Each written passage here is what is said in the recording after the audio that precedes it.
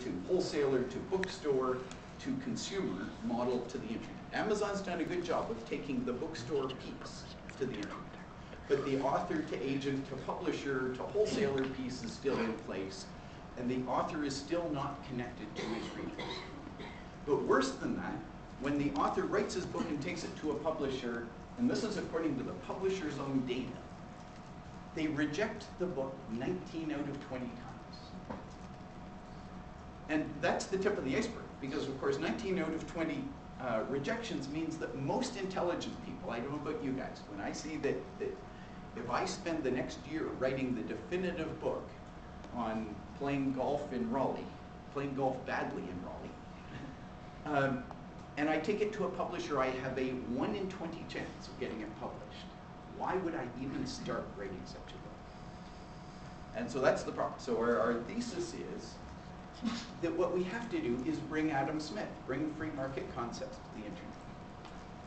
So how do you allow anyone to publish anything on the internet in such a way that it doesn't, getting back to my old signal to noise ratio problem, it doesn't confuse the hell out of the buyers. You know, how do you, if you have the world's biggest bookstore and then you multiply that by 10, because anyone can publish anything, we're going to have 20 times as many titles in there. How do you find the book you want in an infinite mass of books?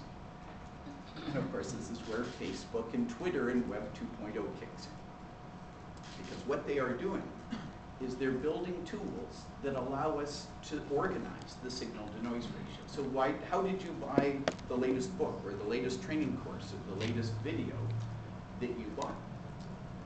And the answer for almost all of us, and I will be happy to take questions because I'm sure there's some people that this is not true for, is socially. We read books because someone told us to. Our family told us to, our colleagues at work told us to, our teacher told us to. Someone told us to read that book. It is the tiny minority of books that we read because we read about it in the New York Times. Someone may have read about it in the New York Times and then told us, you know, they then read it and then told us to read it. But it's a social mechanism, how we choose the books we read. But our actual real world social mechanism is very inefficient, because some of us are shy and we don't have many friends.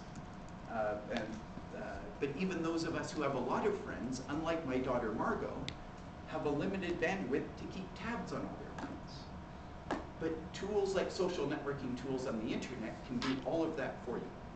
So when you are looking for a book, whether you use our WeRead tool or the Goodreads tool, or there's a variety of other book tools out there, you can find the book you want by asking your friends on the internet. And if they don't know, their friend might know. And so these social book applications on Facebook, just as one example, although these things run on every other social site,